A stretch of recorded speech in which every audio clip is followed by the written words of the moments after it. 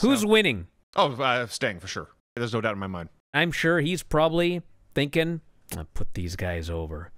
And the Bucks are probably thinking, no, you're not. So we may have, who knows what'll happen on Sunday night. We may have a fight over who's losing. Bryan and Vinny, along with Granny and Craig and sometimes other people. Wrestling.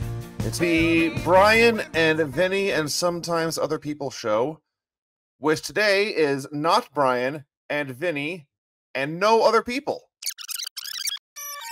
Not Bryan And Vinny. and no other people.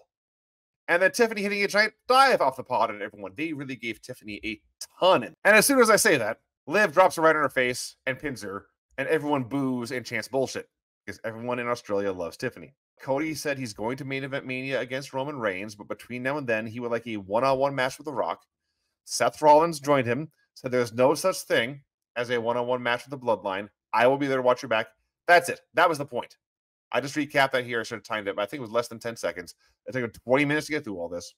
AJ Styles flew halfway around the world from Georgia to Australia to beat up LA Knight with a chair. That's all I wanted to do. Drew McIntyre wins. It will be Drew McIntyre versus Seth Rollins at WrestleMania. Drew's been on fire lately. Drew's been excellent. I'm just going to level with you. I thought this match was awesome. Apparently, Bryan did not. Nia Jax, I thought, was so bad in this match. Nia's job was to be a big, unmovable giant that Rhea Ripley, the hero, had overcome. And my God, was Nia a great giant in this match. There's the part of being a monster where you're killing the other person, and then there's a part of being the monster where you make the other person look good when it's time. And she didn't do that at any point during this match. I thought this would have been the best match on a lot of WWE shows. I thoroughly enjoyed Rhea Ripley versus Nia Jax, and I shall accept no other opinions. Tremendous wrestling display. It shows how many different ways Will Ospreay is the best wrestler in the world right now. How many different kinds of great matches he can have. Vinny, are you going to talk at all about why you're at home, or is that like top secret? I had some outpatient surgery Monday morning, and I am gooned up on oxys and Nice. not fit to drive. It's not as nice as I like. How many it, extras actually. you got? Talk to me after the show. The contest should be Guess Vinny's Surgery. I did say that. You do remember this? I was messed up, but I do remember it. Dude, it better not have been a vasectomy. I was. Did you get a pump put in or anything? Or? All right. Well, no. We're going to do the contest. 2 hints. It's embarrassing. I am generally a miserable person. Those are the 2 hints. How was the second one a hint? It may explain some of the misery.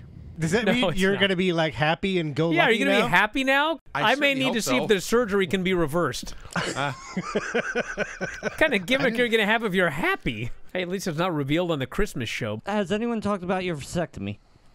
Have you talked about it? That was a rough week, brother. What do we have on Granny's Facebook here today? Okay. It says here. Who's tell next us, to talk? You know what I need is like on Elimination Chamber where I can just have the person who's supposed to talk light up, and then everyone knows to be quiet. Okay, it's your turn, Granny. This is the best show ever.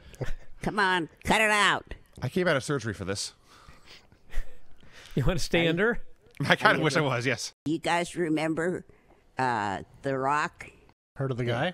Don Morocco. Yes. You mean the wrestler, The Rock? The movie No, with no, Sean Connery? I'm talking about the pet rock. Oh. They should make a rock and put googly eyes on it and then have one eyebrow just a little bit higher than the other, and that's your pet rock. Samoa fucking Joe, the AEW World Heavyweight Champion today, was doing commentary at WrestleMania. He was a commentator.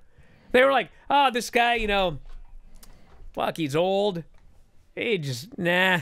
Oh, a big feud with Braun. You know what he needs to do? Commentary. He's distraught. Starts talking about his AEW run like it's in the past tense. He announces this Sunday at Revolution, I will not be able to compete. And as he's doing his catchphrase, Hangman jumps him with a crutch, lays him out, screams at Joe and means to shout, you won't be champion, he won't be champion, I will be champion. And I wrote down, so apparently it's still a three-way. This all makes sense in real life. Like, in real life, what happened was he wasn't sure he could make it, and so he did an angle to have an out in case he couldn't, but he could, and so then they did an angle to get him back in.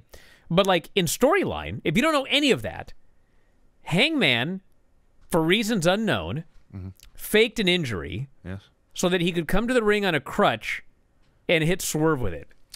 Like, You know, I've seen a that lot was of his plan. Shivani brings out Will Ospreay, who is very happy to be here. Well, he's making a lot of money right now. Will Ospreay is a top babyface. Right now, he's with a heel group.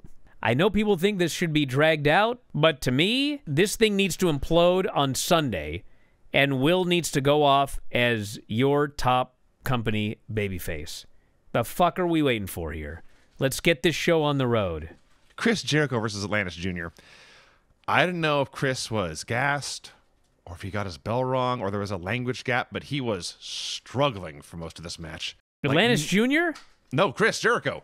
Yeah, he was struggling because he was trying to carry Atlantis Jr. Well, there you go then. I did not think Atlantis Jr. looked good at all. The story is Sting went to his best friend in the world, Darby Allin, his frenemy Ric Flair, said, listen, I need you guys to get the holy living shit kicked out of you for minutes on end so I can do a cool entrance and get a big pop. And they said, you got it, brother.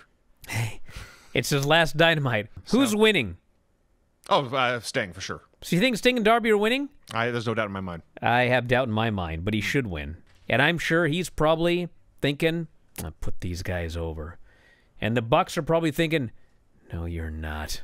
So we may have, who knows what'll happen on Sunday night. We may have a fight over who's losing. This show was bizarre. Just bizarre, start to finish. I carry the flag for this NXT show. There's no reviewer anywhere in the wrestling business that loves NXT more than I do. And even I'm not liking this show lately. There's 3 impossibly stupid storylines that are ongoing week after week. When she has to make an announcement, she's fine. But when she has to act, like when she has to go back and forth with another person, it's horrible. Yeah. And her father's The Rock. The Rock doesn't know who that guy is. Can she take some acting classes or something? You don't give that guy a podcast, you give him a straitjacket. Tatum had to not come to ringside. Tatum responded to this by saying that it would be, quote, the hardest thing I have ever done. Yeah. Think about your surgery Monday, Vinny. Easier than not going to ringside. Apparently in Tatum Paxley's world, yes. Yeah. You know, my wife gave birth twice. Yeah, once she was in labor for like 16 hours. That sounds no fun. Was sure she was going to die. Easier than not going to ringside. Yeah. I had my fucking balls removed. Felt like I'd been kicked in the nuts for a full week. Easier. We should clarify. Easier. He had a than vasectomy. Not going to ringside. He's not a eunuch. A shadowy figure lays Ridge out with a chair. And the fans start chanting 10, 10, 10. They knew right away this was, in fact, Shawn Spears. Returning to NXT. Noam Dar versus a no-quarter catch crew member for the Heritage Cup. God, we had this match. This match was excellent. So after weeks and weeks of building up Carmelo Hayes versus Ilya Dragunov with Tony D not in the picture at all, at the very last minute, Ilya's out of the match, Tony D is in, and the title's not even on the line. The title is safe until Stand and Deliver.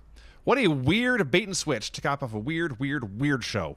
I love Tony D, but it's like, this is idiot-proof, and they've screwed it up. It should have been Carmelo winning the title, and then tricking Carmelo for the title, Mania weekend. How do you do this wrong?